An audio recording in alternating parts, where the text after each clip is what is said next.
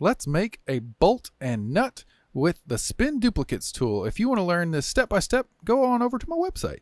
And the first thing we're going to do, make sure you turn on your bolt factory, create a bolt, and then also create a nut. Make sure that the nut's a little bit bigger so it'll actually fit and work. Then we're going to put our 3D cursor right here, add a shape, maybe tone it down so it's more pyramid-esque, and then turn it on its side and scale it down to fit. That looks pretty good. Make sure it's sticking just a little bit in. Put your 3D cursor right in the middle of the head, and then spin duplicates those guys around 360 and put as many as you want. Then you can duplicate those, rotate them a little bit. That's looking pretty cool. Duplicate those, and then maybe duplicate another one and bring it on down. Maybe one more for good luck. Then we're going to take that and do the exact same thing on the nut here. So just put your 3D cursor where you want it, add a shape, and I'm going to do a sphere, but make sure it's not biting into your threads.